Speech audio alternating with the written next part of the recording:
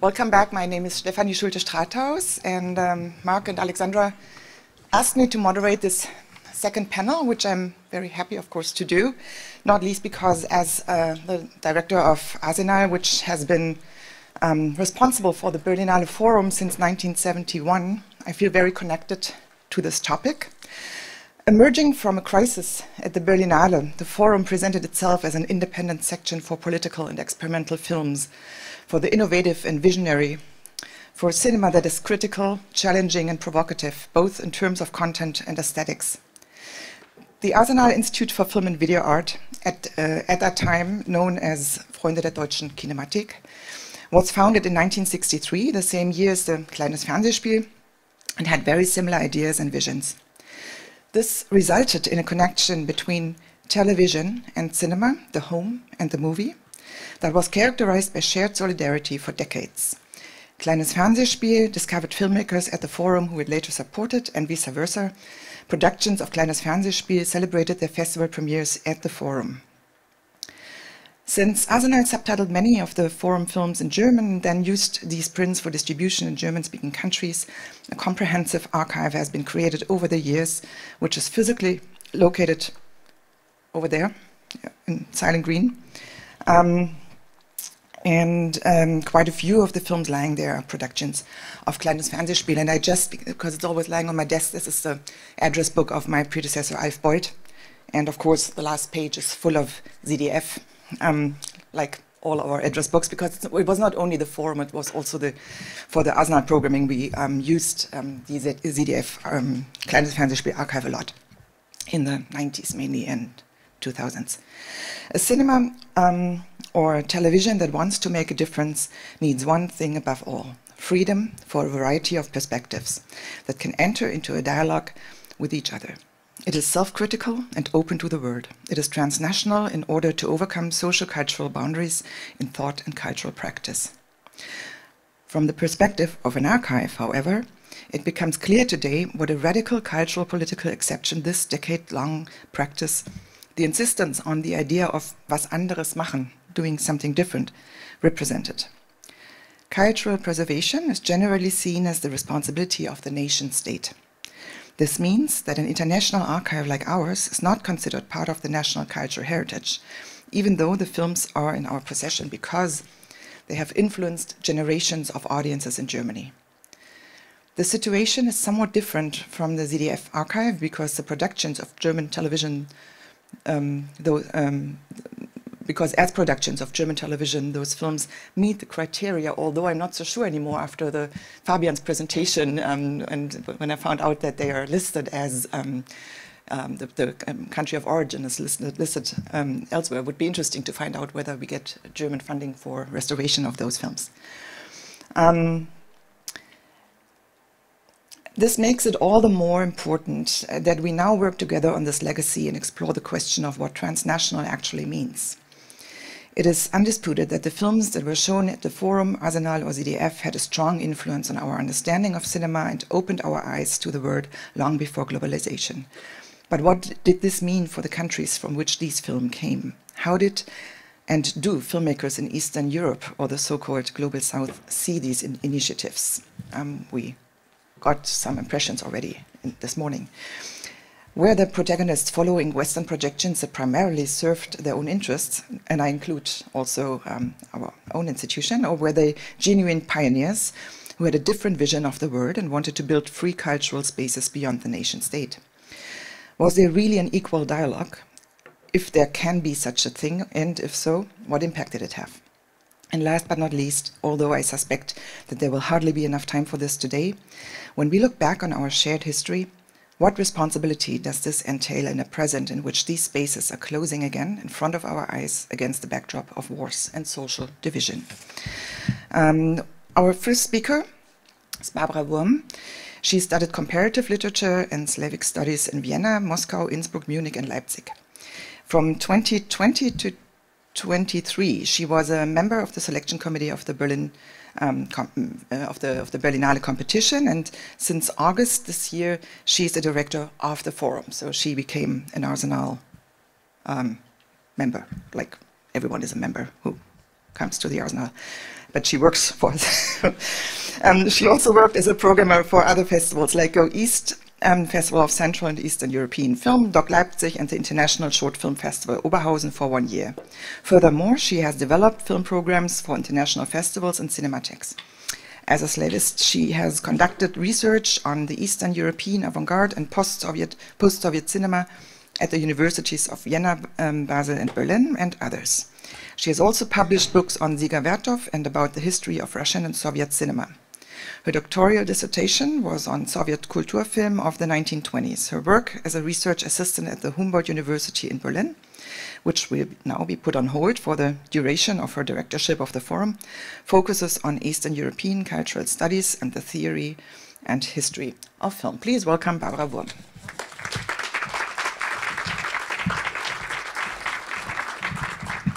Thank you, Stefanie. I'm a paid-for member of the Arsenal.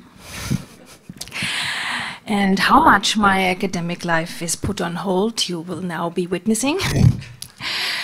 Because if I can give you one advice, if you ever become the head of forum, do not agree to participate in an academic conference, especially after a panel, an opening panel that is just so great, inspiring. And I became very envious also when I heard you speak after the panel about book publications, etc. The depth of your research is not comparable to what I did, so I apologize for that, but I use all my instinct and also my actual work for the forum, which is much connected. For example, yesterday we discussed which films we could select for subtitling, for putting German subtitles, so it refers very much to what Stefanie said.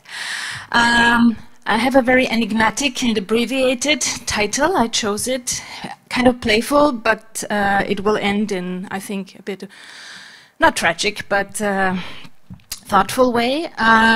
It's a combination of the topic that I was assigned to Eastern European cinema in the selection of ZDF Kleines Fernsehspiel productions and broadcast films.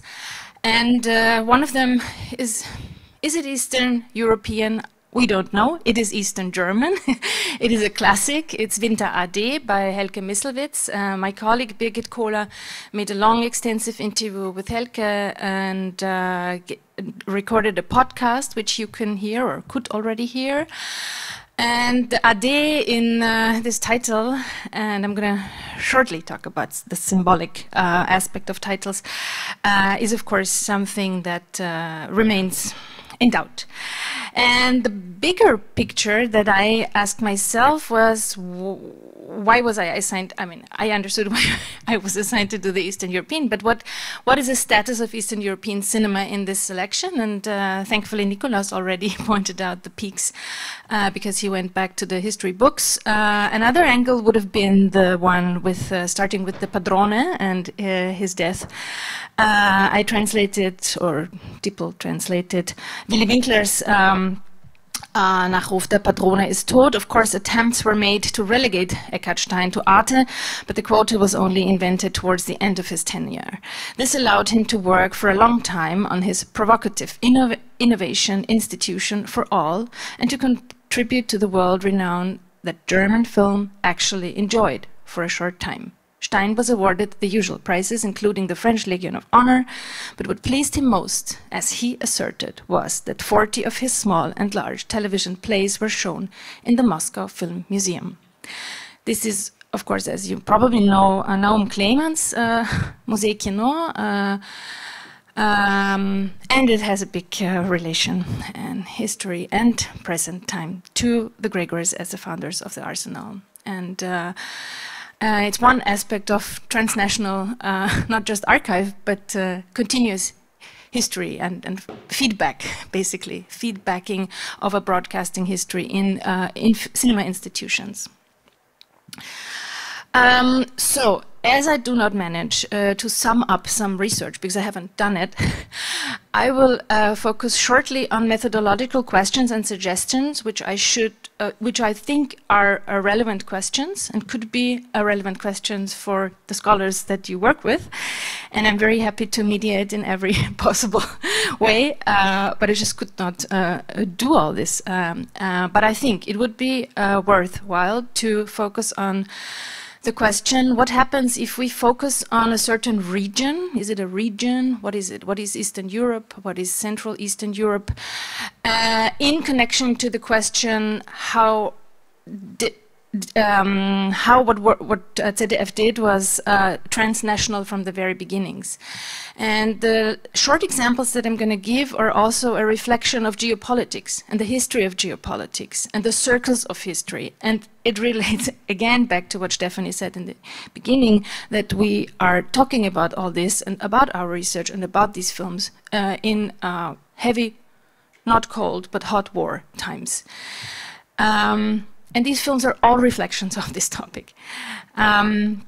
Another more specific interest or topics would be to ask not just about the German cultural policy that or diplomacy that is behind a certain selection of what ZDF Kleines Fernsehspiel did, but also looking at this specific part of Cold War of German cultural diplomacy as a media strategy in Cold War in general, and in an attempt to overcome Cold War situation.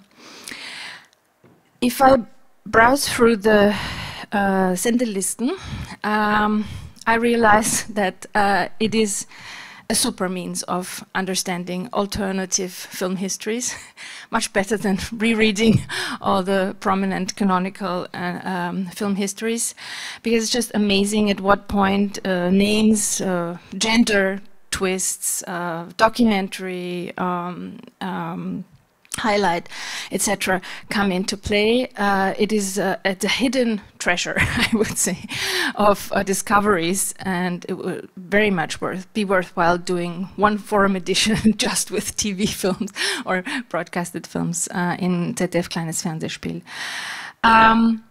What I also think is that, and Helke Misselwitz's project and Winter AD is part of that the reunification project in Europe, in Germany, in Europe, happened in media to a large part, and the history of these films are part of this transfer or active political reunification movement.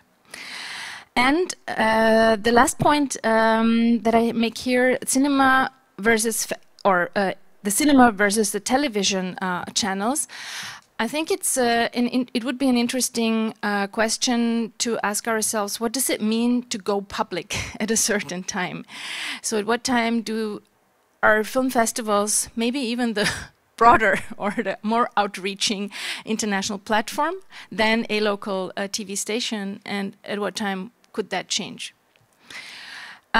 For this, from a Central European perspective, one interesting question that can pop up if you browse through these broadcasting lists is the question whether there exists some kind of inner geopolitical map within the Central Eastern European countries. For example, Eckhard Stein projects are much working with Hungarian filmmakers. At some point, Yugoslavia, as was already mentioned, is popping up, but not the usual suspects. Like Žilnik is, for example, not part of this list, but we know that he made his only recently rediscovered and shown, I think also in Cinema Transtopia, German broadcast films with ARD, if I'm correct. And he has hilarious stories about how he was actually, after just finishing making this film, forced out of the country to leave through the back door. So we have to go back to the filmmakers, of course, to complete the picture. And I grew up in Austria. I have a personal Eastern European film history, if you want, on TV. It would make sense to go through the broadcasting list of ORF, not just through BBC or RAI, Italian television, which did so much, especially in relation to Soviet cinema. Until now, actually. And yeah, the last question, I'm going to jump because a film festival and cinema distribution question is too big to be elaborated here. So the 6 films that are chosen for this exhibit, 4 of them I put on this slide. Organitäten, Transplantations by Andrzej Wajda, a very peculiar science fiction film from '68, which I don't know. It's actually playing parallel to our first, was playing parallel to our first panel, but I wanted to hear you. The second is Is It Easy to Be Young, a classic by Juris Podnieks from '87, classic in terms of perestroika cinema. Podnieks becoming a cult figure of Soviet film, or late Soviet film. And if everything goes right, then there will be a chance, you will have a chance to, maybe in Arsenal only, but maybe in Forum, maybe in Berlinale. There is a current documentary, it's called Podnieks on Podnieks. It actually goes back to Podnieks' archives to comment his own biography, filmography. So please watch out for Podnieks on Podnieks. Helke Myslewitz, Winter AD, and Alexander Rodniansky's film Farewell USSR. I'm going to jump across the symbolic surplus of film titles question, but it becomes clear that I think even the titles already, but especially the films, always carry a symbolic and a content note of what these films refer to. And if Helke Myslewitz says that Winter AD, divorce hurts, Winter AD, Scheiden tut weh, the title wasn't meant to suggest that it was about divorced women. It was actually intended to be much bigger than that. I think a lot of these much bigger is referred to in the titles, and that's a very tricky question because these titles can sometimes not be found, not just because of whatever is incomplete in IMDb, but especially for translation reasons. So for example, I got mixed up totally for my main topic, which is the film Goodbye USSR, or Goodbye UdSSR. Goodbye UdSSR is actually the German title of the film by Alexander Rodniansky. There were 2 of them, one in '91, broadcasted in September '92, Goodbye UdSSR, and another one in '94, Letzter Abschied UdSSR. And that second film can be found on YouTube in a Russian version, not subtitled, but some intertitles are German, which may be the case because they are taken from some German archive footage, but so there is also work to be done in this interlingual sense. And the 3 other films, I'm not going to go into more details, are already screening. Jasmila Žbanic's film, Grbavica, which is Esmas Geheimnis in German, Christian Mungiu's 4 months, and Nana and Simon's film In Bloom. So from a genre, sci-fi, auteur, Wajda, Zanussi, all these big names of Polish cinema, for example, lesser known from Czechoslovakian cinema. From Polish, there's also another thing happening in '69. ZDF Kleines Fernsehspiel is showing a series, Kleine Geschichte der Weltliteratur. So there's also an inner Eastern European kind of connection to certain other forms of media and art. I find that very interesting. So it was not so easy to understand that the film that I saw and I kept in my archive with the title Goodbye USSR or Farewell USSR is not the film showing in this exhibit. And it makes sense. Another couple of suggestions for research to not just evaluate the selection made by ZDF Kleines Fernsehspiel of the projects, the ones co-produced and the ones broadcasted, but also about the selection of the curators of the exhibition, and in the last step, maybe the selection by the audience, which films they choose to watch. I think it's really basically the archive becomes a place for for production and audience experience. I'm gonna jump across Winter AD. I'm very sorry. There is a wonderful review by Annette Eckert on this film, pointing out that in itself it is exposure of German differences across walls and national borders, and it's a picture that is a border crossing without a passport. I find that a very beautiful image of what is happening transnationally within one film, just by the very fact that people are filmed and the film is screened across that existing, non-existing border. And Helke Misselwitz answers on the question how she found the courage to make this film. Courage is everywhere, you just have to show it. It just has to be shown in our media, pointing out the necessity of getting access to an audience. Shortly, the most significant passage of her Forum Gespräch with Ulrich Gregor. From the sound, some of you might be able to judge whether this was in the Arsenal screening or in Academy screening. I couldn't. So let's hope that there is something to be heard. No? Oops, I'm sorry. I'm gonna do all the you wanna listen to it, I know, okay. Because I did a transliteration of it, but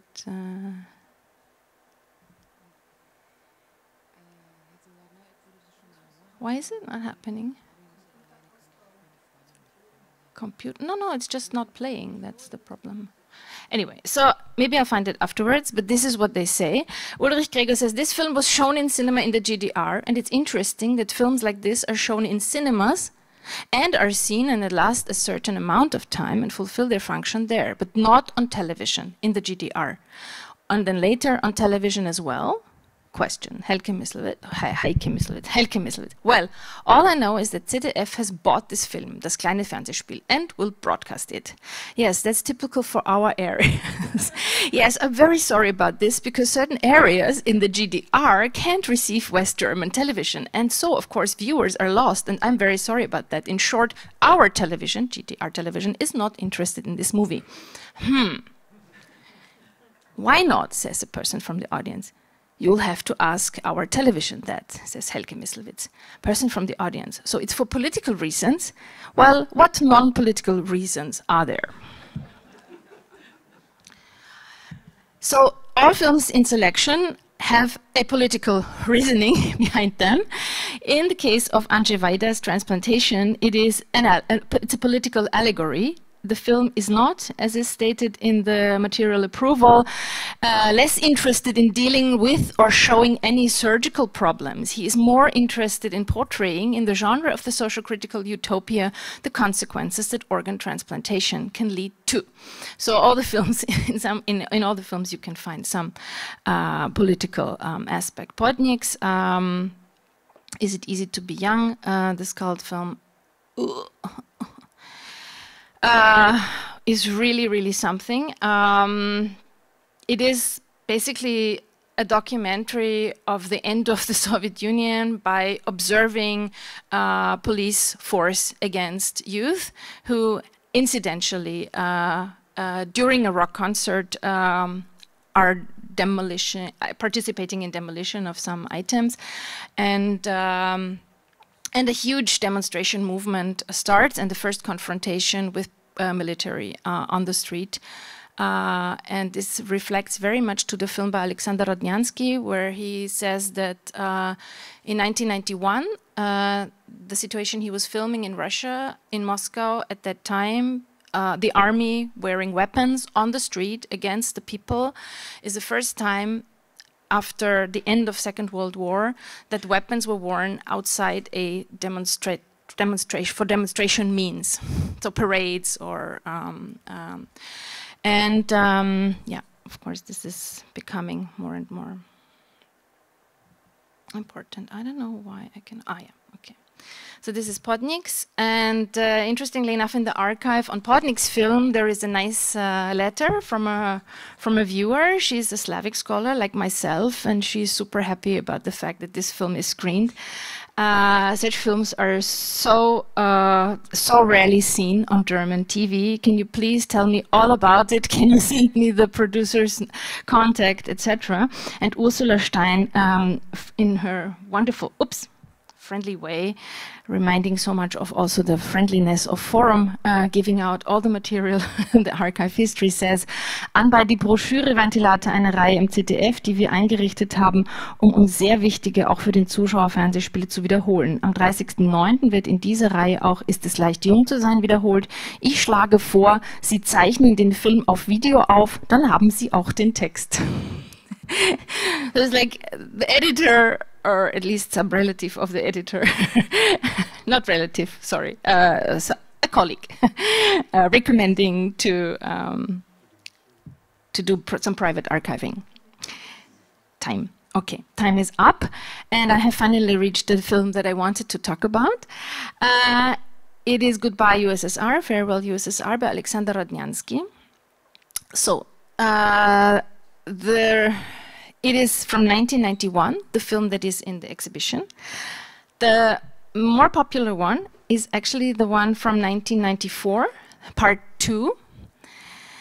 And this morning I made, and I'm gonna maybe not show you the trailer, but show you a little bit of the interview with Alexander Rodnyansky, because this morning I managed to interview him on these two films. I asked him if he recalled the contexts of the emergence of this project. He very much recalls it. He just recently restored remastered both films from 1991 and 1994. So they are now accessible and in very good shape. He said they're probably in better shape than they were ever before. And so part 1 is focusing on Jewish Soviet film history. Чтобы пойти на кладбище, где похоронены мой отец, 2 деда, бабушка и двоюродная сестра. He's Jewish Ukrainian personality, very famous, most famous producer of Russia in the last 20 years, festival director, who one day before the invasion or one day after, that I don't know, fled Russia. His son is the most influential economical advisor of President of Ukraine, Zelensky. He has a triple identity, Jewish, Russian, Ukrainian. He made a film in the 90s about his Jewish identity, his Jewish Ukrainian identity in Moscow. And in my interview today, and I will just pass it on to the archive, I will not show it now. It's 18 minutes. If we have a break and you want to watch it, we can watch it together. He says that he's now working on part 3. Because, of course, the films have become the most important part of his personal archive. And this project back then gave him the possibility to re-access his own biography, which is a fundamental representational biography in the history of the Soviet Union, the apparent end of the Soviet Union, and the unlucky resurrections of this empire, unlucky and forceful and devastating and damaging resurrections of this empire. And so Rodnyansky remembered very well Eckhard Stein, but much more Claudia Trogny, who was the initiator of this project. He said he was very young back then, but a little bit known in the documentary field. So he was discovered in the festival, encouraged to do these films. And for him, it was not just the starting point of a broader career, but also as a media, I would say, tycoon, how do you say? He got very much inspired by the importance of TV channels, and he is the founder of 1+1, which is the most important Ukraine independent TV channel until today. And it's just the history of Cold War bias, I would say, that the private TV channel that he founded and was running for a long time before he went to Russia to work there also on television, has become the place of what ZDF, kleines Fernsehspiel, has taught him of being in terms of variety, diversion, and political ambience of filmmaking. So in the Eastern European context, it was not the state and not the public broadcasting TVs that could embrace that aspect, but the private ones. And so in this way, all these circles are closing in a very open, I would say, note. And so does my speech.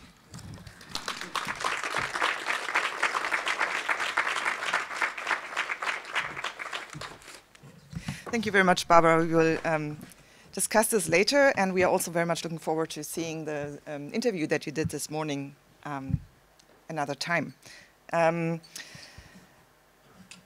I would now like to introduce our next speaker. Boukary Sawadogo is Professor of Cinema Studies in at the City University of New York.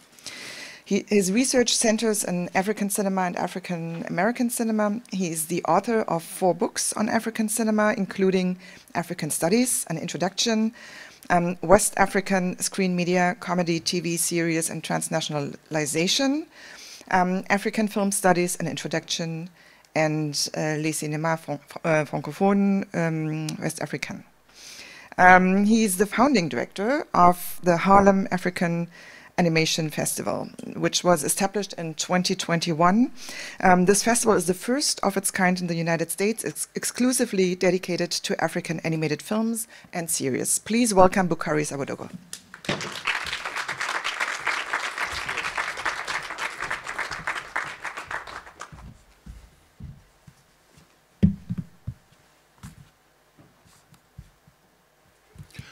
Good morning or good evening. Okay, let me start by say thank you to Alexandra here, to Mark for inviting me for this presentation and my contribution. And also I'm very pleased to welcome Professor Auré Justin, who is the ambassador of my home country, Burkina Faso, to Germany here. He is with us in the audience here. Thank you. And also thanks to the very tough act to follow from Barbara, who I will have a project discussion with, and thank you for Stefanie. So my presentation, okay, it's already up. So it's on, I have to focus here. Okay. So my presentation is on the role of ZDF in African cinema. And for this, I would like to bring into the conversation transnational and transmedia, which means the intersection of cinema and television when it comes to African cinema. By really, my talk here will be around 3 points. The 3 points are, first, the context, because the context of the intervention or the influence, or let's say the broadcasting and production agreements of ZDF in African cinema, I think the context will really help us have a view of what was the role of the ZDF, even if I'm not directly engaging it. And the second is, since this symposium, the title is Situated History, there is no better example than taking the case of the school, the post-80s school of Burkina Faso, to talk about the topic.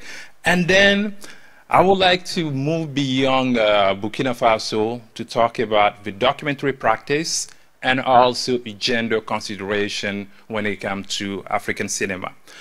I know this symposium is about history, but history is also the present, and I think Barbara was mentioning it about what is going on. But history is also about the present, and for the present, as African screen media production is concerned, is looking at what is now shaping the landscape of media and film production in Africa. Short, let's go to it. We'll start with the context. Okay.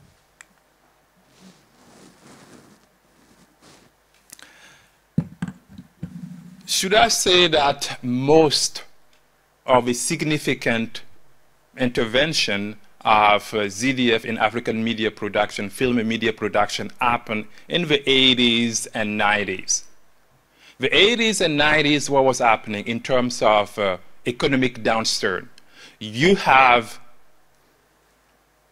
the crisis of the debt, and that led the IMF and the World Bank to impose the SAPS, Structural Adjustment Program. And that effect is I would say, the slashing, the cuts of budgets to culture, education, and health. Which means, in terms of film productions, the usual model of a state funding of African cinema started to face headwinds and challenges. So co-productions or productions provided by ZDF was welcomed. So you have that economic component. And then you have one other thing in terms of economic downturn happened in the 90s, which is January 1st, 1994.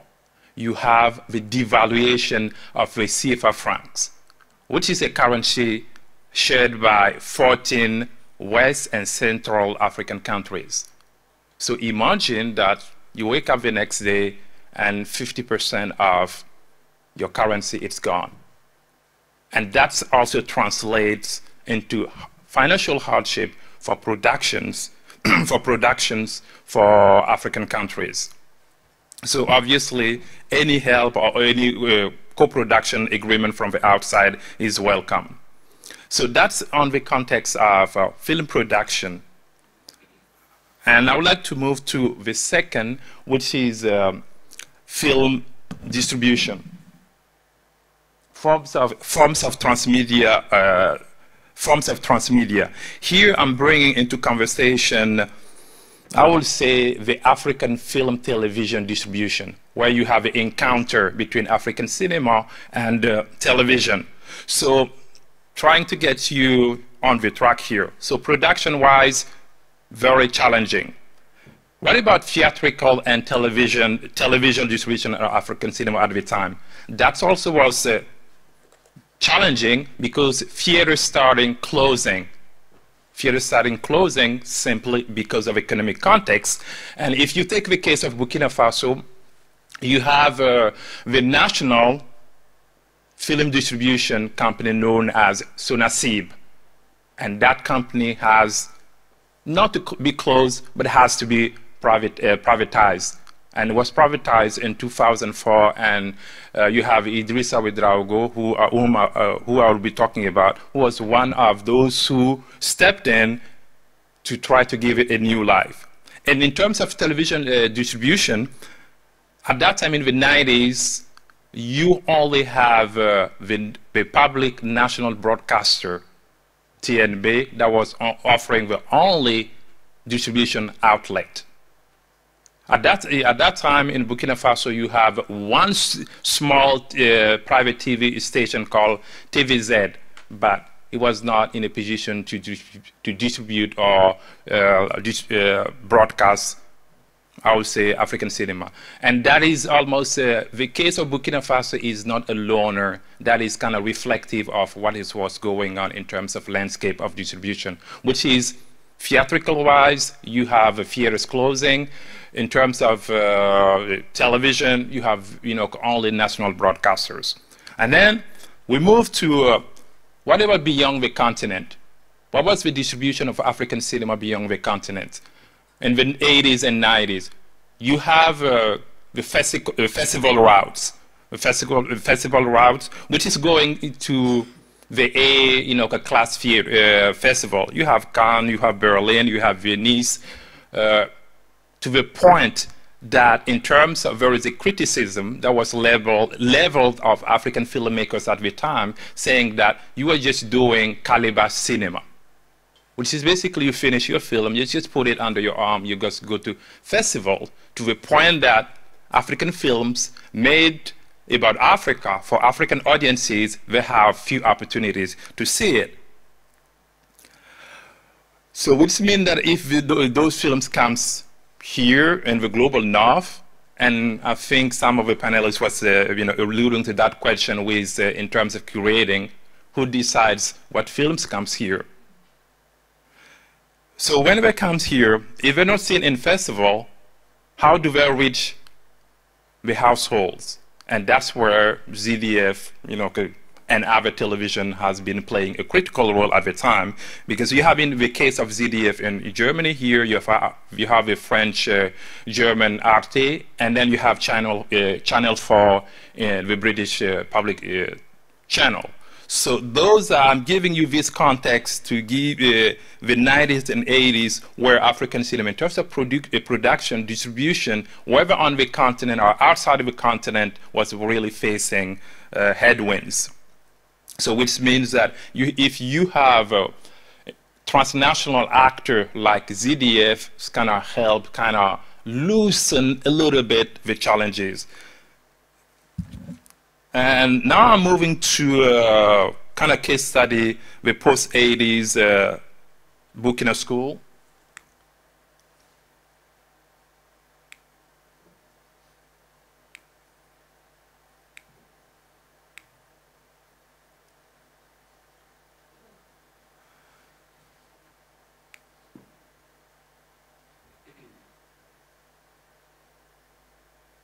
So what is it, the post-80s Burkina school? Can I move with the mic? I'm a little bit taller and I have to always lean it. Sorry, okay. So what is the post-80s Burkina school? The post-80s Burkina school is simply, it's coined by the scholar named Brahim Denise, and in her book, African Cinéma d'Afrique Noire, Francophone et Maghreb, so Francophone, African, and Maghreb cinema came out in 1997. And for her, she coined this, I would say, term to refer to a corpus of Burkina Faso cinema featuring, I would say, thematic treatment around African village, I would say the timeless African village, childhood and social exclusion. It doesn't mean that for every film to be qualified under this concept, all the three has to be, the three feature has to be met. Sometimes you only have one or two. And also, if we expand the scope of the analysis, sometimes it goes beyond Burkina Faso.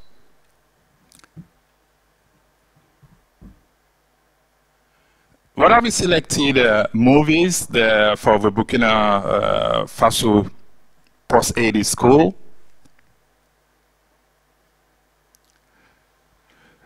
You have Yaba, you have Karim Salah by Idrissa Ouedraogo. Yaba, which is well known as this, I would say, tale of universality of friendship between an old woman accused of witchcraft and a very young boy that is kind of linking him between her position as a social outcast and the village. And Karim Salah is continuing on that theme of the village and also social outcast. So you have a very young boy whose mother has been given to his uncle under the tradition of levirate, and she has to go through some challenges. And then you have Lafi, which is a ZDF distributed movie by Pierre Yamergo, and here is a kind of, I would say, more a story of upcoming here. Why? Because you have Joe, who is here, who is a high school graduate, and his ambition is to be a doctor, to go to France to medical school. But simply, he'll face the challenge that there's no scholarship to go to study medicine, but instead is offered the options of go for law or a secretarial school. So he has to try to jump through all the bureaucracy and get the permission from a minister. So in many ways, you can compare this film to, I would say, Money Order by Samben Ousmane, where you talk about how you have to jump through bureaucracy. And I'm going to go fast here. You have, so these are the selected movie. Well, in terms of aesthetics, what do we have? In terms of aesthetics, you have, if you take on one point, cinematography. So you have a very economical use of film techniques here, which when I want to say economical use, in terms of takes, most are long shots.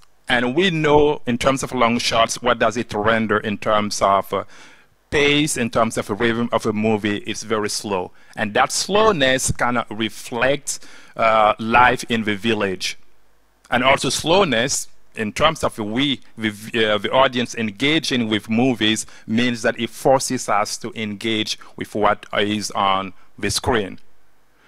And also that's also it's a part of efforts to render realism, and we know realism, the intersection between realism and political engagement. And in terms of also of the spatial construction of marginality, you have a dual, I would say, opposition between the village and the city. Because we'll see it with the films of Jean-Marie Thénault. You have what's the definition of what is modernity. Modernity always being associated with the city. And also as part of the aesthetic construction here is how African storytellers are reappropriating space to construct their own stories, away from colonial era representation of a space.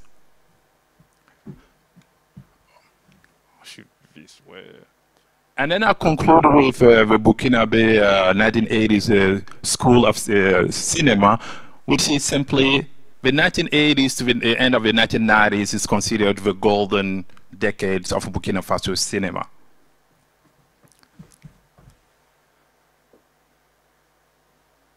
And then beyond,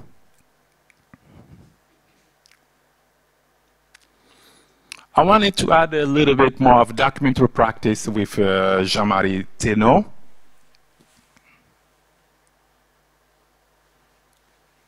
Start with Clando, which is not a documentary; it's a drama film with Anatole, the main character, who has trouble simply facing unemployment and political persecution in Cameroon. So he comes to Germany here, Cologne, as an illegal immigrant, and then goes back to his country, to try to force political change. And you have A Trip to My Country, which is Jean-Marie Thénault's documentary here, all centered around the question of modernity. So what do we define, what is modern? Modern in this documentary is always the Western related or the Western centric, which is a very discussion to have when you talk about modernity.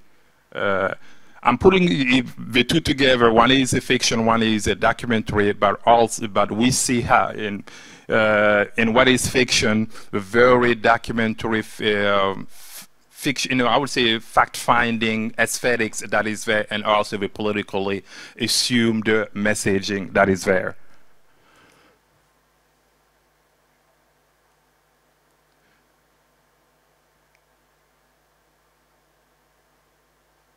And then beyond documentary, beyond Burkina Faso 1980s, you have gender, the question of gender, particularly with Sek Ouma Sissoko.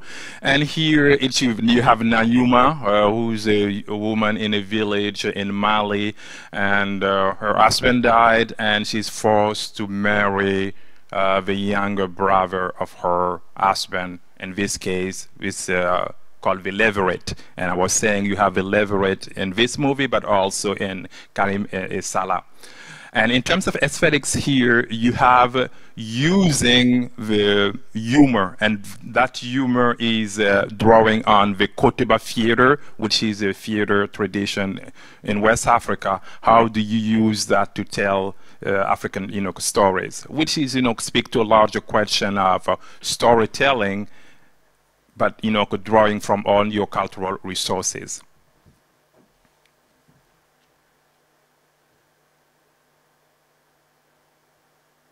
And more here about animation. So we've been talking about the ZDF, the 80s, the 90s, fiction, documentary. But now what's going on, you have at least this film was screened at my festival less than 2 weeks ago. And she's by a Nigerian woman director. I think she's based in Germany here, and it's I think ZDF is one of the distributor for this movie. This movie, and the story is simply it's a folktale based on I would say a prince who faces challenges from her stepmother, who doesn't simply want him to be, to become the king, to put it very short.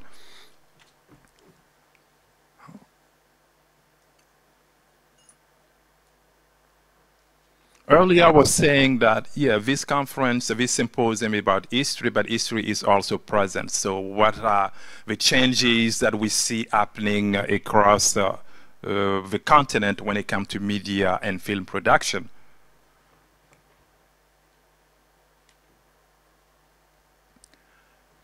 I think thinking about the larger space, those three are the ones that are really shaping this, the landscape in African landscape now. So you have animation, you have gaming, and you have television serials. To the point that at last FESPACO, I was at different panels where filmmakers openly talk about how many of them, will step away, do a lot of television content serials to have enough resources, and get back to film productions. So we have to keep in mind that those are the areas of growth, of popularity, and more, yes, festival routes is important in terms of distribution route, television, yes, but also more content are online. And that has different implications when it comes to aesthetics, also implication when it comes to curatorial choices. How am I doing time-wise? Good, okay. So on that end, I will simply say thank you. If I speak German, I will say vielen Dank. Yeah.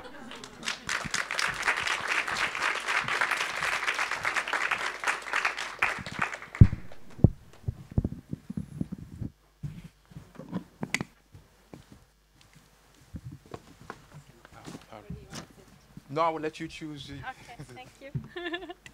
Just put my bag here.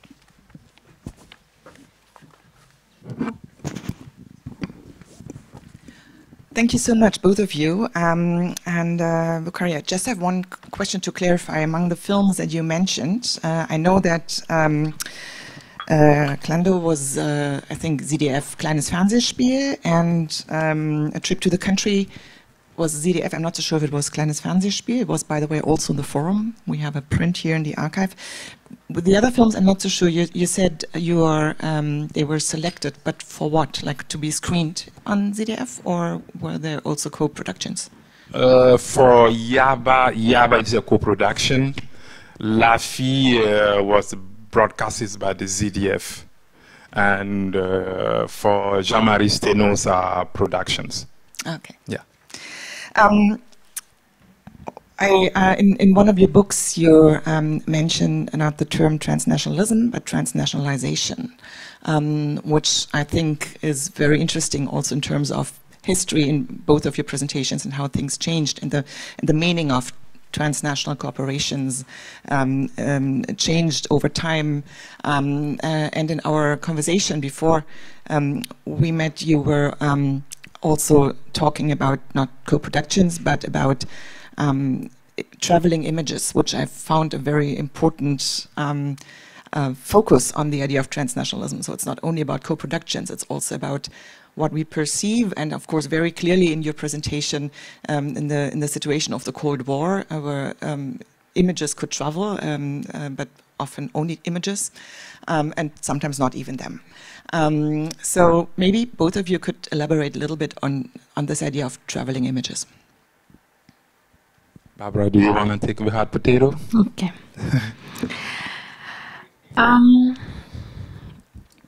I'm not sure when in the history of film theory did the transnational cinema pop up? Help me. Some years ago only? 20. Still some. Because we are relating back to films at a time when there was not that notion. And I think it's interesting to not just talk about the traveling images and what happens to them or can happen potentially to them if they end up in an archive that is being reopened,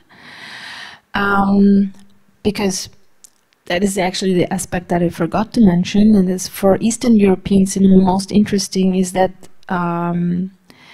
because censorship was so prominent and present in the film production, right now, going through some alternative film archives, I realized, together with my colleagues, especially from Russia, but also maybe other countries, that back in the already 70s and 80s, a lot more critical subversive films could be made, produced by television, also Hungary, for example. And that has to do with the production system and the censorship system. So I was wondering whether, this kind of, because it's, I mean, traveling images only in the case if archives get reopened, because if they're now getting closed again, which is the case at least in Moscow, and it affects so much the whole research union, I would say, then the traveling stops, and then the borders are being re-established. And then it happens, as in the case with Rodnyansky, that it becomes some kind of private enterprise that is, of course, in this case, perfectly linking back to the idea of private footage, even reconstructing your own biography as a representation of the country's history. But the traveling in that aspect would be, for me, more interestingly between public sphere and the private archives, or the archives that you can access like more easily, at least mentally, and then physically the material archives help you to get back to the and also chronologies that you maybe have forgotten already. For example, when I started working on my own private biography with Eastern Europe, when the second invasion of Russia against Ukraine started, I found out that there were so many aspects back then in the 90s that I completely forgot about. And for example, in the Rodnyansky case, I completely forgot about that it was already tackling the Jewish identity question, which was then so revolutionary because it was such a hidden and silent topic, and is silenced again, of course, because it gets more and more complicated now with Ukrainian identities, etc. Okay, to your question of circulation of images, where we should talk about, or at least, I'm speaking, I'm addressing it in some of my work as transnationalization, because I think we are, when I say we, I'm saying simply we are witnessing less of a monopoly of established institutional circulation of images. When I say institutional, I'm talking about I would say theaters as we know it. Now we don't even, in terms of theaters, less because we have streaming. And also festival, because we still have more festivals, but less and less. what we have now is kind of opening up of circulation of images from the point where every one of us with our handheld devices create images and circulate. And I will apply that concept to movies. We go online, or at least on the continent, we see how young people with some of the very basic editing software in our phones repurpose movies and circulate among us on WhatsApp groups or posted on YouTube, which means that we're not going through any curatorial, I don't want to say institution, but just do it. And also you have what is also a little bit akin to the star system in the US, because on the continent it has been, in its all diversity has been that when you talk about African cinema, it's about the directors. It has always, used to be less about, you know, who is playing it, but it's always whose film is it.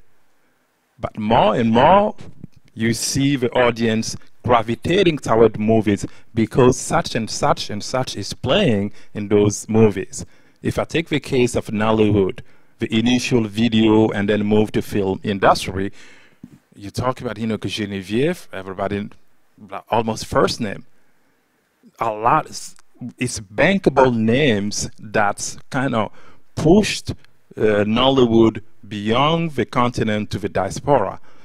So in terms of the images, in terms of circulation of images, it's more and more going, you know, bypassing of a traditional institution. And I think, like Barbara was saying, is who all those images if we cannot have access to it. And maybe it's controversial, but it's not controversial because I always talk about it, which is I work and live in the US, but you see some of the iconic African filmmakers, the archives are in the US, in US universities owned. So how do African filmmakers or researchers get access to those archives? I know, you know, some of those universities are saying, no, we're putting those archives online and African scholars can have access to it. But that means that if you have reliable internet or electricity, I'm just saying that you have some challenges when it comes to circulation of images archival. I actually have two more questions, but since we are running out of time, I would like first ask you if you also have some. Mark. It's just a little question. Yeah, thank you both. Boukary, because you just mentioned, I know you're, like in Nollywood, the importance of the star. I just wonder, I mean, the post-Burkina Faso period, well, okay, is a different context. I'm just wondering, because kleine Fernsehspiel seems to push the director, the auteur, director as auteur, is that, how does that sync with the filmmaking practices in the Burkina Faso school? Is that something that was already present there, this emphasis on the director as the key figure, or did that come through this collaboration? So I'm just interested in hearing a little bit more about the encounter with ZDF in this Burkina Faso context. And if I may add maybe the same question specifically for the films by Jean-Marie Thénault, I would be interested in hear a bit more about that. So I would say, you know, when for ZDF, or I will put ZDF in the context of producing and broadcasting, I would say through the small screen television here. I would say, like in Nigeria, you have starting the late 90s. I think the first Burkina Faso locally produced television series, 1997 and 1999. And those who those who played really becomes those who played in those series became the stars. When I say the stars, and they start mobilizing audience to gravitate toward, I would say a genre known as comedies, which is in terms of production. So I would say to answer your question, prior to the star coming on in the television, it's always about the very serious drama, which is more playing to the international audience. But the more the comedy that in terms of I would say thematic treatment is more like neighborhood gossip, doesn't get attention, and more we can make the link with Nollywood. I would say that what ZDF and others pushing was a little I would say not instrumental, but at least was a cue into that direction. But prior to that, you have a tradition, before Burkina Faso. If you take, can argue that you have a school of Côte d'Ivoire, you have a school of, in terms of comedy, which is its humor. So, and I think that has always been there, but it simply needed, I don't want to say push, but a space to evolve and then be recognized. And then you said for Jean-Marie, in terms of... what do you think? What role did ZDF Kleines Fernsehspiel play for him in his work? For him, as his work, I will put it in the larger context. When I say African cinemas, really, it's the diversity, because Jean-Marie Tenos comes really early 1990s when he got his first recognition as Vespaco. But prior to that, when you talk about documentary practice on the continent, documentary were mostly associated with Lusophone Africa, Portuguese-speaking Africa. And that's we understand with the struggle for independence that came very late with documents almost everything. So to see, Jean-Marie, I would say, will be some of the first really to come with at least from French-speaking Africa with a very serious documentary practice. But fast forward 20 years later, 30 years later, you have we now have a larger and diverse generation of documentarian on the continent. I'm talking from French-speaking. And content-wise, because both films are about migration, was that also something, or do you know that whether this had to do something with the ZDF co-production? That will be very interesting, because I think, sorry, I forgot your name. I think the USA, some of the criteria by ZDF, I don't have access to the criteria, which one guided the productions. But I personally would be interested in knowing, in terms of international productions, who really shapes the content.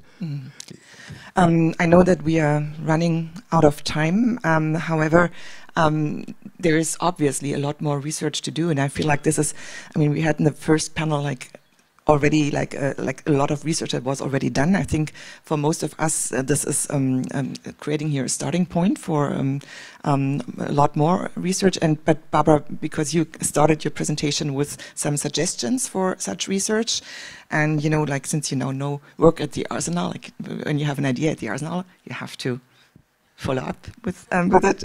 So maybe we can continue this research and build on your ideas. And I would also appreciate to find out a lot more about the African films in the ZDF.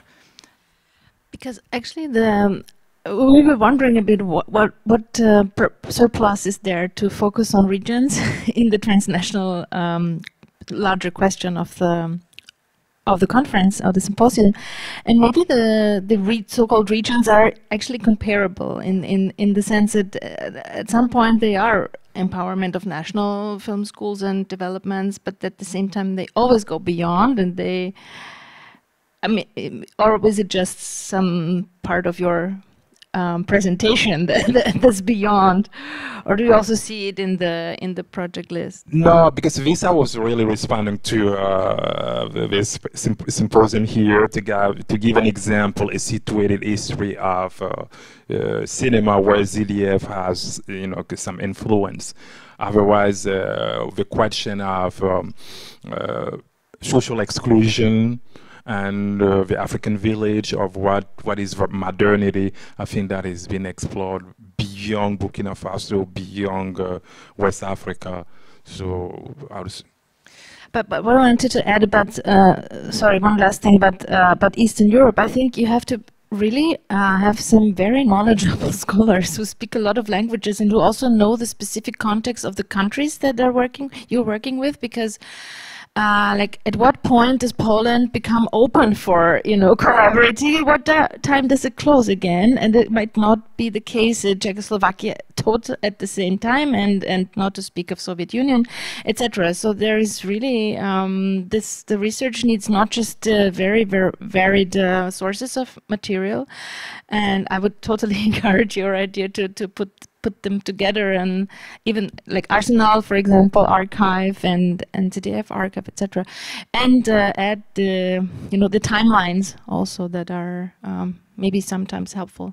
So yeah. And I think what really became clear in both of your presentations is that beyond the efforts of ZDF Kleines Fernsehspiel to support auteurs, and there's also like something else, how in the way they function really, as I don't know how you would translate Möglichkeitsraum, like really how they, how would you say that? Yeah, but yeah, how they really make something enable certain film productions in the Cold War, transnational film productions in the Cold War, or in African countries in terms of economics also. Like there's, I think this aspect of really finding urgencies and then enabling films to be made, or filmmakers to produce their work, is also like a really important role that ZDF Kleines Fernsehspiels played worldwide, or in many countries. I would like to thank you so much for your presentations. I think Alexander now wants to tell us about the lunch.